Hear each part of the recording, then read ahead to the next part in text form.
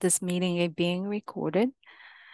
All right, so welcome to Equitable Grading, Reducing Bias and Increasing Student Success. So this workshop highlighted three essential pillars for equitable grading, and they are accurate, bias resistant, and motivational. So these pillars are taken from a book called Grading for Equity. And if you're interested in reading it, we have the book here at the center as titles for you to loan. It's a book by Joe Feldman, and I have been teaching chemistry for more than a decade, both here at NIU and at other institutions. And my class vary in size from 6 to 200 students. And so since I started teaching at NIU in 2016, I have interact with a lot of students, like thousands of students, because I'm responsible for teaching the Gateway course. It's a general education chemistry course.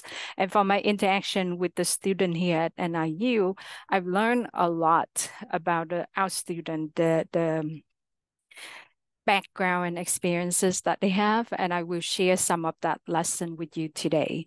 And I have heard a lot of heartbreaking story from students over the years. Our students are very diverse, and if you're new, you're going to soon find out.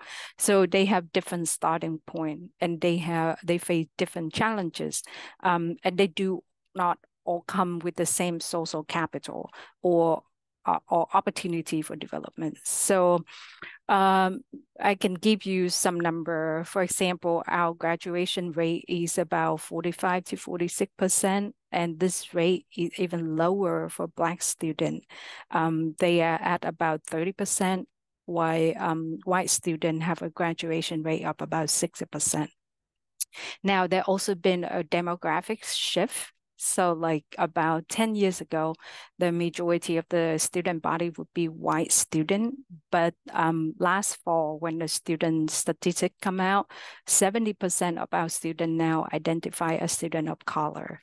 So now being white on NIU campus now suddenly become a minority. So that's something for you to consider as we go through this discussion. I hope the thought-provoking ideas that I share today will spark transformation in your way of grading and ultimately benefiting the growth and success of our students. So a little bit about me. My name is Lynn Nguyen. My pronouns are she, her. I am an inclusive teaching coordinator at the Center for Innovative Teaching and Learning. We call it CIDL for short. And although I'm very new to the professional development and educational development field, I am an award-winning educator with over a decade of teaching experience in higher education. I have a PhD in chemistry from Duquesne University and a Master of Science from the University of Oklahoma. So yeah, welcome. All right, so we have very small crowd, and Richard, you already share a little bit about yourself. You from psychology, and yeah, I did you say what you hope to take away today? You just want to learn a lot.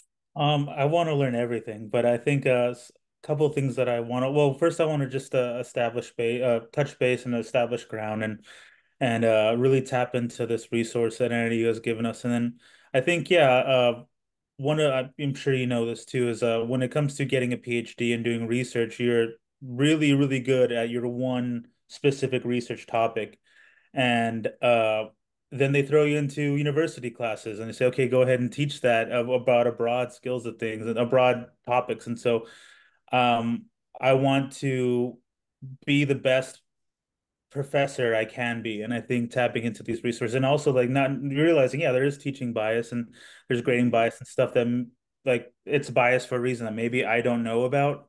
And maybe it's just the way that it's like I've been taught and the way that, what I think is a grading style maybe not be the actual best grading style for the student. Because at the end of the day, it's for the student, right? It's Yep. for I want to make sure that yes, I want to get tenure, that's great and everything, but also like one third of my whole job here at NIU is to be a professor and be a good one and not just go through the motions. So yeah, I think to word vomit all that, yeah, I just want to learn the effective ways of being a great teacher. And this includes grading and grading biases. Yeah. Is this your first position? Yeah, yeah, yeah. Oh, Hmm. wow, congratulations. Thank you. And Thank you. it's super exciting to have you join us. I know that there's a heavy research focus in a lot of higher education institution, but I can assure you here at NIU, especially with our new provost, she was the interim provost and she officially become our provost just like a few months ago. And she come from the College of Education. So Mm. her focus, like she made teaching her priority. So I think you're at the right place. And yeah, that's a great. So I'm gonna skip that. So here's a few things that I want to discuss today. So one of the things are aligning your grading with your teaching philosophy. And we spent some time discussing how your background, experiences, as well as identity shape your teaching philosophy.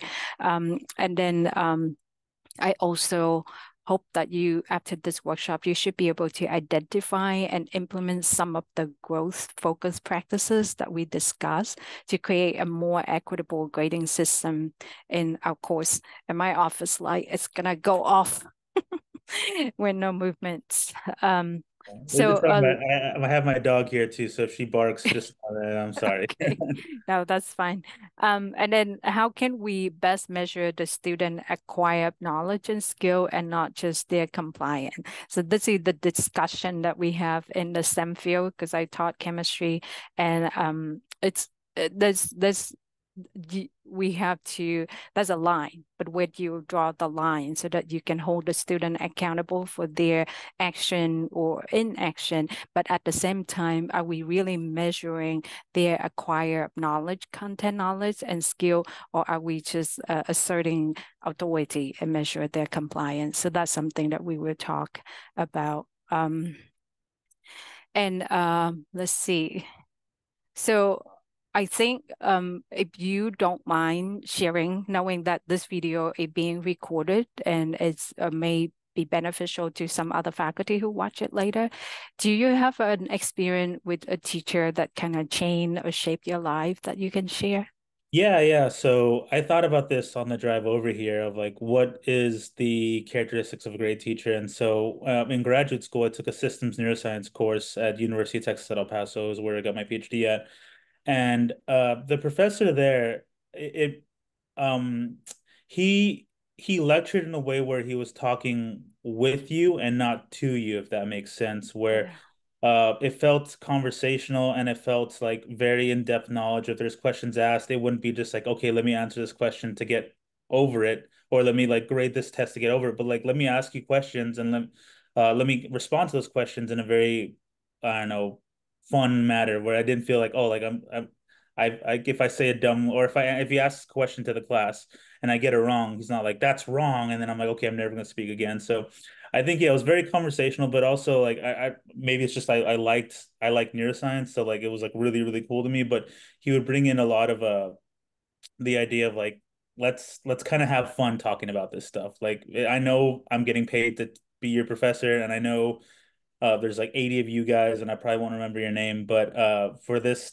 50-minute course, let's have some fun and talk about the subject that we all kind of like. So yeah, Yeah, that's great. And I have a feeling that you're gonna be that professor too, I which hope is so. gonna be I great. hope so. We have a lot of psychology major, just so you know, so you potentially could influence and impact a lot of lives.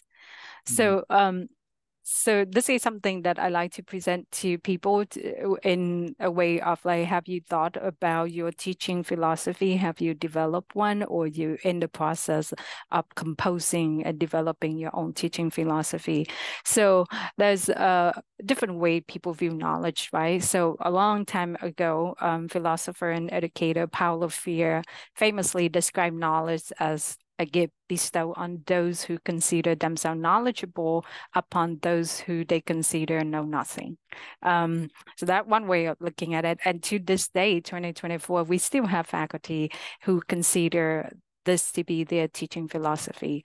Now, in contrast, in feminist pedagogies, in their rejection of traditional view of teaching and learning as a one-way process, they emphasize inclusivity, just similar to the way that you describe your professor. So they recognize knowledge is socially produced and view teaching and learning as a more complex social process involve interaction, collaboration, negotiation.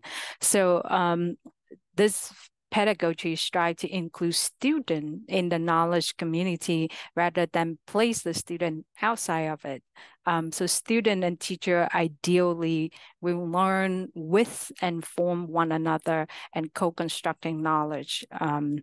So I think the wording put a lot of people off because it's called feminist pedagogy, but some historical context to that feminist pedagogy is were from in the 1970s. I don't know if you're aware of, there's a study by Williams Perry. Are you? I'm not. So he basically studied the form of intellectual ethical development in a college student. But then he studied a sample of 100 Harvard men. And then he conclude that this is the development of college student. And so in response to that study, a group of women, of course, they published a book in 1986 and they call it the woman ways of knowing, and that's where feminist pedagogy rooted in. So that study just basically study women, add more data into the picture on the way of learning. And so they study and recorded that why women value academic work traditionally associated with masculine and rational discipline. They also value experiences, social identity, relationship.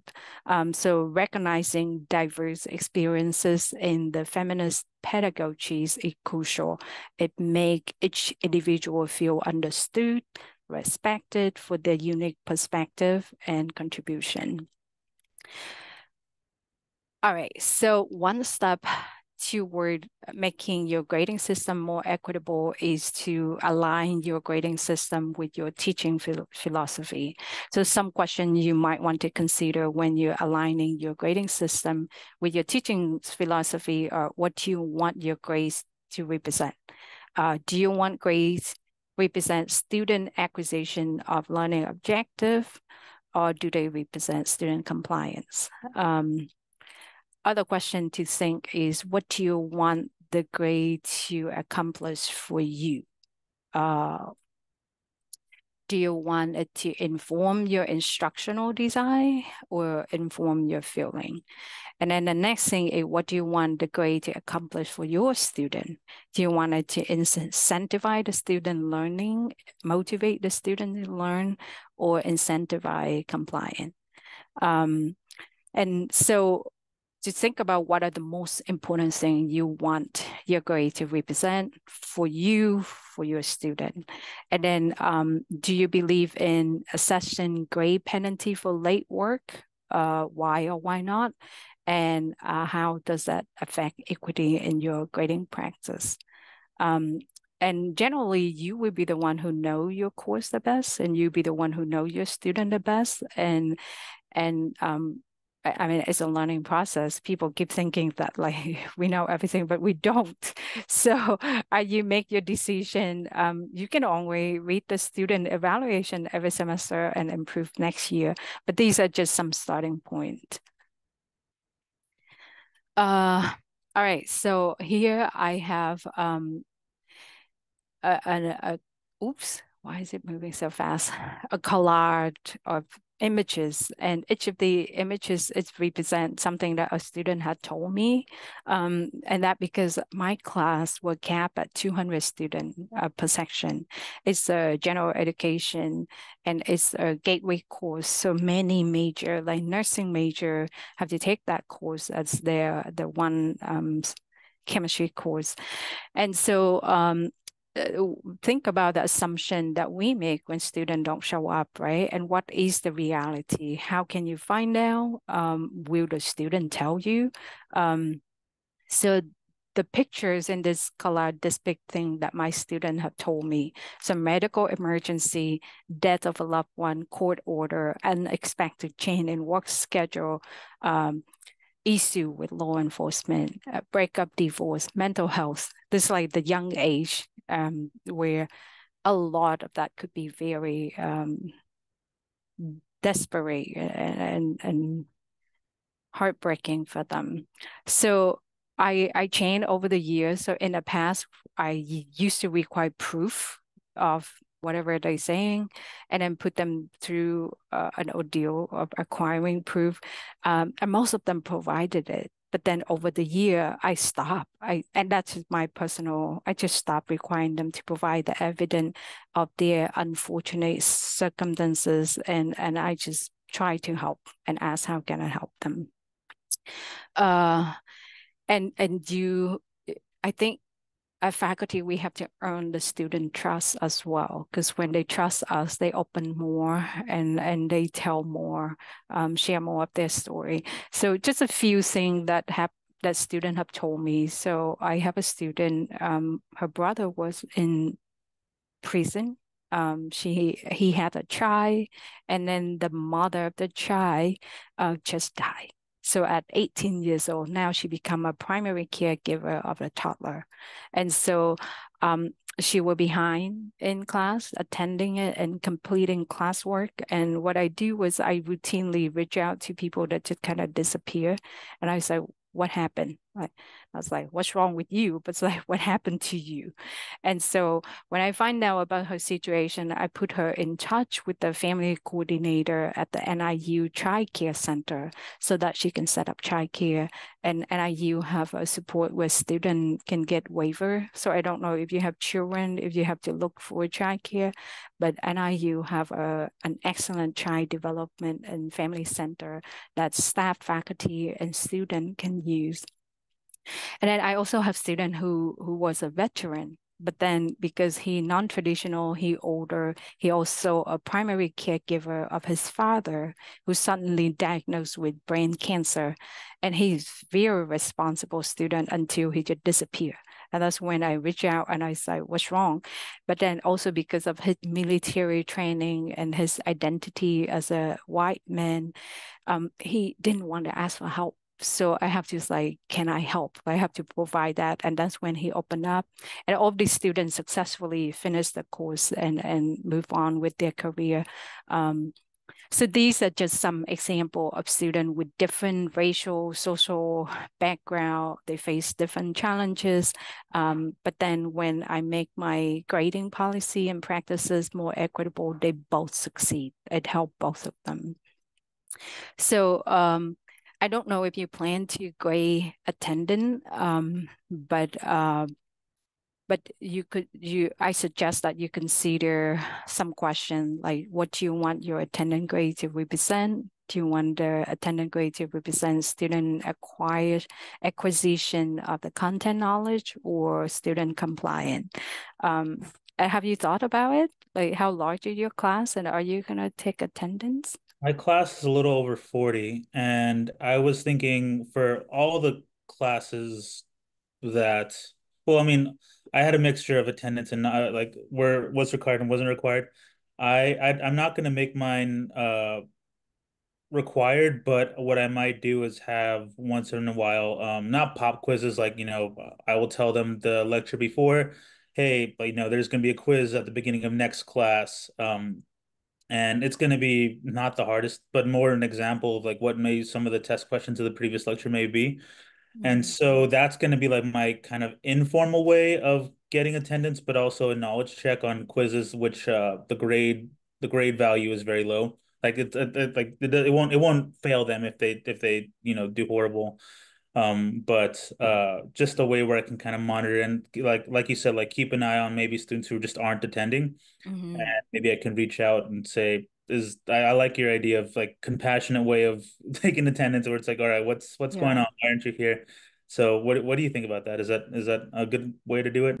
So it depends. Yeah, it's one of the good way, right? So something you might want to also consider is do you require a lot of debate or discussion, engage, active and engaged learning in your course? Because I have faculty who take attendance and grade it because she teaching a debate course. So they have to show up because she say that when you debate on Zoom, there's a lot of nonverbal skill that you don't pick up on. So she, it's entirely up to the professor and the course. It just be mindful of what you want the attendance grade to represent. That's all.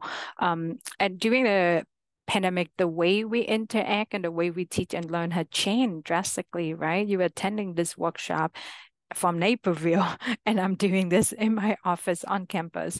So I don't know. It's a really tough choice, but you already thought about how you could compensate for the people who might miss. I even consider if you plan to have a series of pop quizzes throughout the semester, maybe consider drop one lowest one. That way, if somebody like miss one, you say, ah, that's your drop one. Make sure you don't miss the next one. Yeah, I really want to make these quizzes low value ones. Just it's more for them to get some sample, like, okay, this is what the questions that might be on the Mhm. test, or the structure of it, or even being like, hey, there's a figure that I want you to know like five parts of it, label it, and then from then I can ask questions about that figure in the actual test. And so there's like strategies I'm trying to work around it.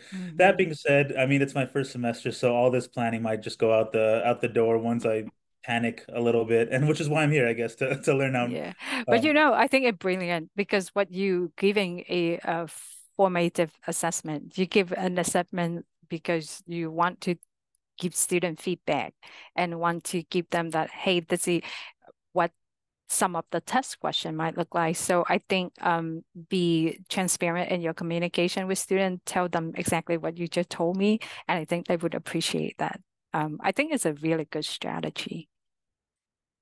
All right, I put this out there, but I don't think I need to talk much about this with you. But I just think I want to point out is the first comment that you saw is the kind of comment that I received. That's a kind of traditional feedback that I received when I were in college. 20 years ago. And I didn't grow up in America. So I came to the US as an immigrant and I learned English as an adult. So I was not stupid, but I didn't have a lot of the English development that I needed to succeed in college. So when I was disappointed with my test grade and reach out to the professor for help, I usually get the feedback that I need to study harder. I need to come to class prepare. And I said, but I did all of those. Still struggle. But these days, I think educational, especially the mindset change and shift a little bit. We want to be more growth focused. There's a push toward that. And so I did give an example that Google Bard now become Google Gemini. The default feedback would be very growth focused. It would be very like fostering growth. So I just thought that if we can't keep up with AI, we're gonna be behind. So I just thought that this is interesting. I did a little test with AI, and you probably should too, because there's a lot of AI generative tool out there, and I don't think we can stop students from using it. So that's what the reason I play with is. So I want to see what kind of biases AI have out there. Um, all right, so let's see. From your experience, um, do you mind sharing with me a little bit about were you the first generation going to college or no?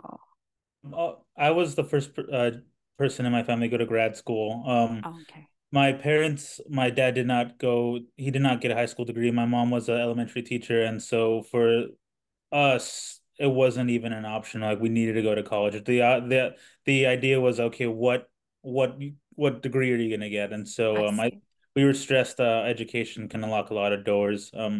that my dad was a truck driver, could not go to some places, and that I as a PhD I can, I guess. So I talked to some people, and so um yeah, and then growing up as a in the border, the West Texas border between Mexico and the United States, and then Texas, I did witness a lot of first generation students and worked with first generation students where some of them literally needed a ride after experiments to the bridge to go across to Juarez, Mexico. So uh a lot of firsts in my life. Yeah, so I'm glad you share that. And I hope if you feel like it, you should share a little bit of your identity and experience with your student. Because I think when I first started teaching 10 years ago, it was like you only the professor, you remove all the other identity and leave it outside the classroom. But I can't do that anymore because I have young children. So like when my child is sick, I have to tell my student that, hey, my phone going to be on today because I'm waiting for the doctor to call because my child is sick.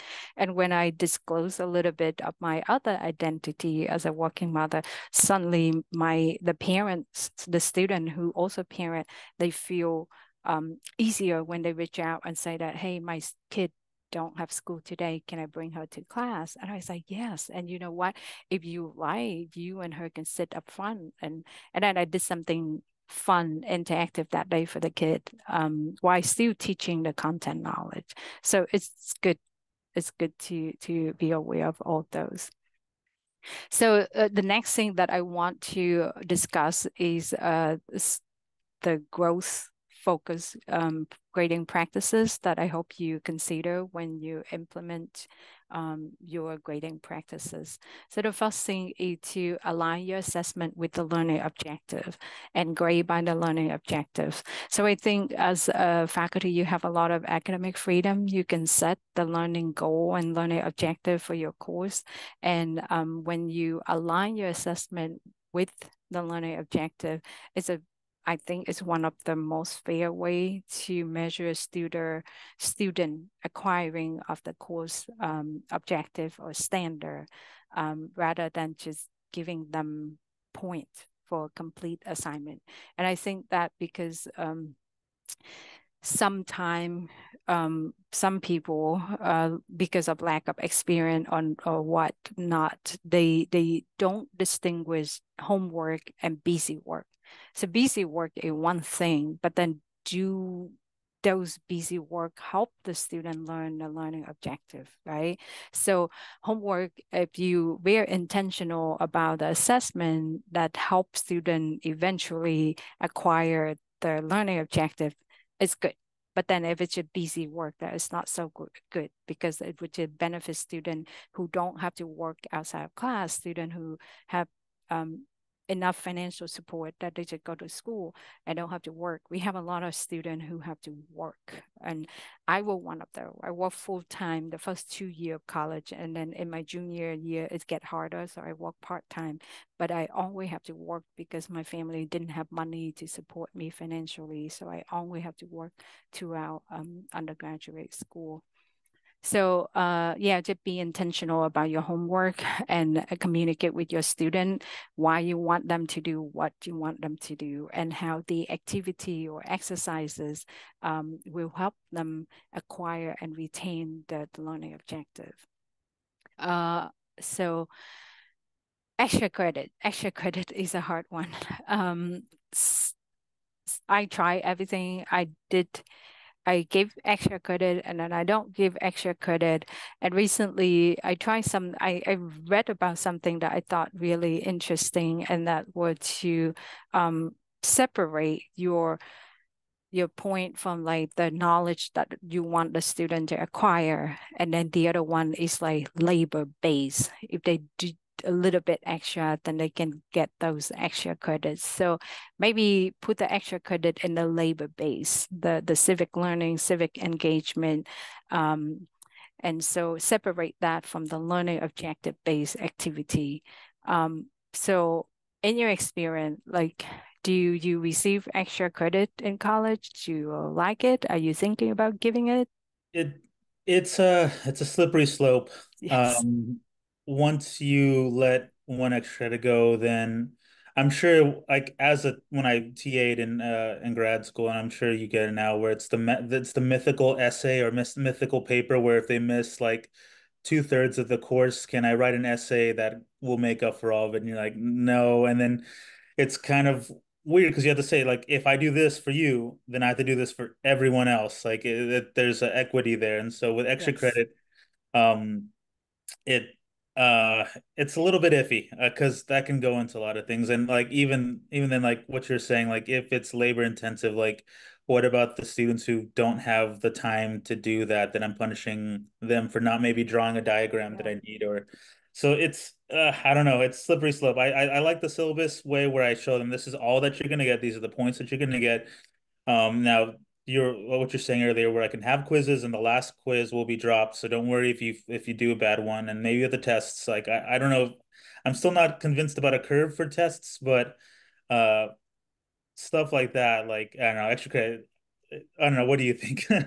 Yeah, so curve for tests is it's were very normal when I were attending college 20 years ago, but they say people start to think that maybe you want to rethink that and more like receive feedback and maybe allow retake, maybe allow multiple chance because like some student was like if these are the learning objectives you want them to learn and then they fail the test so they show that they have not learned the learning objective and then if you just move on, and then what?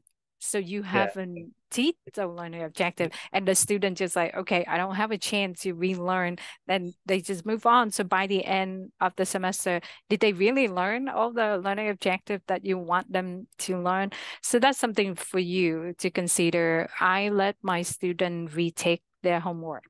Um, and I because my chemistry homework I use an online homework software where they can generate with different numbers so it's the same learning objective but the question slightly different and so the student at first I limited them to 3 attempts and then eventually I just like you know what if you keep hammering at it if you come to me for help um within a period of time so I have deadline I say that they can do it a limited time. And then as the system, I set it up so that it only recorded the highest score. So that's something that I could do with my own course. But for other people, I don't know, maybe you should consider letting them retake and Mhm. like if they retake it and they get a C or something to be fair to the other student, but Yeah. do they have a chance? Yeah. What I might do is like, yeah, like with the quizzes, I'll start because like I'm as a new hire and first semester teaching, I'm all over the place, but I do want to make sure that I err towards giving the students a chance versus like, hey, you failed, sorry, you failed. And Yeah. so I like the idea of maybe because I want to do these like kind of not pop quizzes, but like, review like lecture review quizzes and have them be low stakes and last grade will be dropped, but then also maybe right include 10 at 5 attempts and so you can get the real hang of like what these questions are maybe you can get a bigger bite of the test bank apple so you know okay like this is what he's going to teach on this is what his tests are on so I like that idea. Yeah. And I mean, that's a lot. And I'm not here to tell you how to teach psychology because I don't know. I only know how It's to teach I'm chemistry. I'm here to learn like you're passing wisdom to me like I Yeah. I will take that. Yeah. So other thing so participation. Some faculty evaluate and assess student participation. And it's great. Like I say, if it's a debate class where you teach them how to debate, then participation is critical, crucial. It's a skill that they need to learn for their career later. However, it's important to be mindful of potential biases. Some students may find it difficult or uncomfortable to maintain eye contact, speak up, or take notes. So we so that's and then multilingual learner of English too, because I was one of the student who's like, I know the answer, but I don't want the kids to laugh at my accent, so I would not raise my hand and participate in class. But if I have a chance to like write down on a piece of notes and pass it to the professor, or if I discuss my idea in a smaller group, then I speak up. So if you do grade participation, think about different ways, various ways that the student can participate. Another thing that we just mentioned was retake, resubmission, and revision. So require retake if student earn below a certain grade, because that will encourage student to continue to learn and continue with the learning process rather than just accept a poor grade and move on. So this is one possible strategy. And if the student fail below a certain level of mastery or do not demonstrate that the learning goal have been met, you can require them to take another look at the course material and retake the assessment. And perhaps the new grade would replace the old one to measure growth, or let's see, or so one thing that people tend to do is average, and it's an easy way, right? You fail the test, and then you learn, and then you acquire that knowledge, that learning objective. So now we average it out. So it's something that in my field work we push back against it because it's depressed growth. So they didn't know it, they learn, now they know it, and then you flatten it out by averaging it. So um, just something to consider. If you really want to promote growth, then you might want to allow the new grade to replace the old one instead of averaging. So the last one, let's see, inclusive group work. So if you do group work, that's something that you have to consider. Are you planning to do group work? Um, I'm not sure that this is where like I want to make contact because I think in a week from now you'll be doing day one of teaching, or like the center will be Yeah, doing. So I'm gonna be on that one too to develop it. So far, all I really have right now is my grading structure and then the PowerPoint slides. But yeah. even then, we could maybe offline or whatever talk about how the the book provides some very chunky PowerPoint slides that may not be the best for students. But I see. with inclusive work, I'm not too sure yet.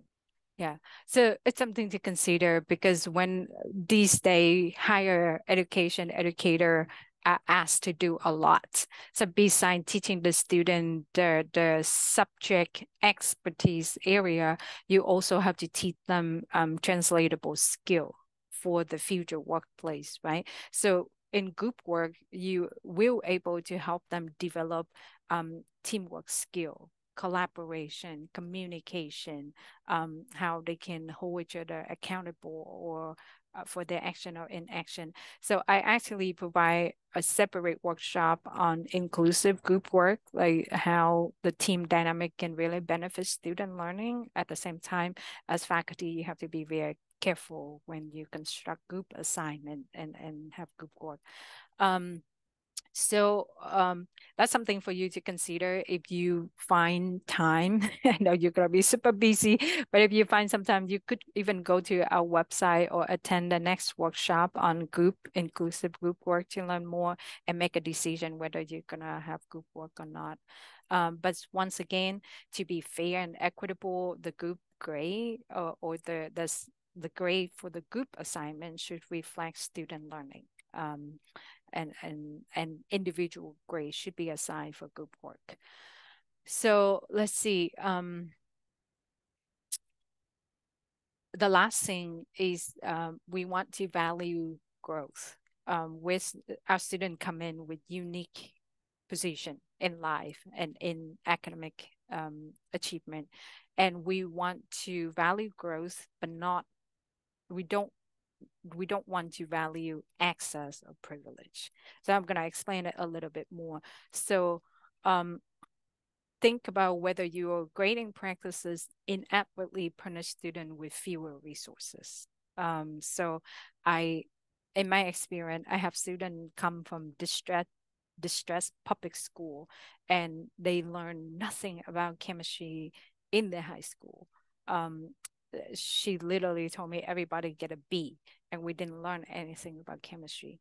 So these students, even though they're brilliant, but they need to put in more effort, more time, and have to revise an assignment multiple time or take an exam multiple time before they master the course learning objective. Um, and then somebody might come into your course with more resources, more preparation from their prior education experiences. So just I guess should be mindful of should the less prepared student who at the ends of the course have mastered the content, should they be punished by always having a lower grade than the more prepared student who begin the course more prepared and have more knowledge because they have more resources in their high school? So that's another pushback on averaging, because averaging, it depresses growth.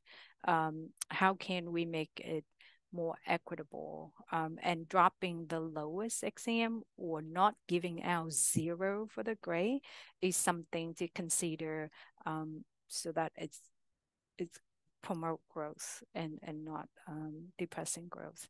One thing is we give out grade as A, B, C, D, F, right? So if you think about it, F is starting at 60%. So when you give out a zero grade and you're averaging out, it's really going to hurt the student. So that's another separate workshop there. Okay, so yeah, so these are some of the growth focus practices. So I just want you to take a minute and think about these things. Um, and and push back too, right? Because some people say that what if I don't want to wait the more recent performance? Um, and so it depends on the situation. I would have a conversation with those faculty, but these are some of the things that have been documented and studied that it would help Mhm. our grading practices to be more equitable. Yeah, I mean, I've just heard about this, but letting go of the zero grade, that's very interesting. That I don't know, that's pretty cool. Right? So like A at 90 and above, B 80 and above, C 70 and above, and then D 60 and above. And then when you give a zero grade, what letter is that? We don't even have a letter for it, right? So if the student fell, should they be failing at 60%? So it's just something that the scientists and me, the mathematically, it doesn't make sense to me. When we give out zero like that, it depresses the student grade tremendously. So, I think I would have to do the math behind like Yes, please do. the grade weighting. I really like this idea. Where I guess where could I get more resources about this? Because I love to just read it and maybe talk to the students about that. Yeah, so at the end of the slide, at the end of the presentation, I have a slide summarize all the resources that I use to compose this workshop. And like I say, I have the book here. And when you are on campus, let me know. Let me see if you can Yeah, yeah, see. yeah, yeah. Oh, it's just in focus and now it's lost. There it is. Oh, I got it. I got green. It's just called Grading for Equity, and it's a good read. Like I don't agree with everything that the author said because he's 30 K to 12 student, but then at the same time, a lot of the thought provoking practices make me think about how we can translate those practices into higher education. Yeah, I think Um, the first three, I think I wish I would have gotten that as in grad school and undergrad. I think yeah, because it allows the student a chance to learn and not just like, Mhm. okay, if you don't get this, you're already behind the eight ball. Yeah, You're gonna fail, retake it again, and yeah. it's not because then it punishes maybe students who don't have the time or the Hmm. resources to do it. Yeah. And the fourth one, it's interesting. I as a first semester teacher, I might have to wait till third or fourth semester student or teaching to do that because I'm just afraid I'll run out of time or I won't do it right Hmm. or and then I guess the same thing with the fifth one like Right. I guess this is why I'm here, right, is to Yeah. find ways to expand the strategies for that. So the last two bullet point that you point out, fourth and fifth, I don't know if you heard of the word ungrading, but there's a movement that pushing toward ungrading. So instead of giving a grade, it's just feedback. Now, I am also skeptical about that process because we have so many things in space that use a grade. So for college acceptance, for college scholarship, you need to have a grade, you need to have GPA. So this movement, it's worth noticing that they want to do ungrading, but then systematically, we don't have the systematic chain for ungrading yet. But the argument was formed like when in my child, she gonna start kindergarten too, but when she in pre-K, she learned about the letter A, B, C, D. She she doesn't receive a grade for knowing the letter or not knowing the letter, right? She received feedback. So if she didn't know the letter, she received feedback that, hey, you don't know these letter, and let's work on it. And then when she know all the letter, and she receive feedback that, yay, you did it, and then move up, but she doesn't get a grade. So only when we get into K to 12, that's when we start assigning grade. So the idea behind it was just like, can we go back to that in expensive feedback so that the student learn the learning objective? But long story, we're not there yet, so you good. All right, so late assignment. So this is something you might want to consider to an equity-minded lens is your late work policy. So start thinking about what kind of policy you're going to have for late assignment if the student submits the assignment late. So again, what do you want the grade to represent? How well are your student learning, or how well they comply with the rule? So what assumption do you make when students don't turn in work on time? What the reality, and how do you find out? What are the obstacles student facing, and do you trust them? I mean, do they trust you enough to tell you the truth? So similar to what I said earlier, our student very diverse and they have different challenges. So when I first got here, I was told by the people who did uh, the she the people who did the lab coordinator position, because the lab obviously a lot of student, and she did say that the student just to want to get the grade without doing the work. Basically, the mindset or the culture is thinking students are lazy or unmotivated, and it's influenced me because I'm the newbie and I was told this, so I believe her. But then it took time for me to realize that no, that's not the case, at least not for my general chemistry course. So I would encourage you to start thinking about some late policy. Do you accept late work? Do you, and here are some option for you to consider. So extension requests, how can student request an extension? Could you implement an online form to standardize the process? Do students have to provide evidence that they need extension? What equity issue might proof introduce? And could the student instead be required to reflect on why they need an extension so they can determine whether is it in their power to solve the problems that might be getting in the way of their success? Late passes. Could the student be given a certain number of late passes for an assignment in a semester? Um, in other words, can student turn in a certain number of assignment late within reasonable time frame? And then floating deadlines. So it's also called flexible due date. This involves providing a range of due date for work. For example, you could offer a student incentive to turn in work early so that they can get more thorough and early feedback on an assignment, or allowing resubmission with the revision for early submission. Other thing is optional or self-selected homework. to allow students to submit work in progress. That means they can submit assignments that aren't completely done to see how the student, so that you can see how the student progressing. You could have student provide you with links to work in progress so you can check their work before it's due and provide feedback that might help them succeed. Um, what else? Yeah, those are plenty for you to consider. So what stick out? Like what jump out for you?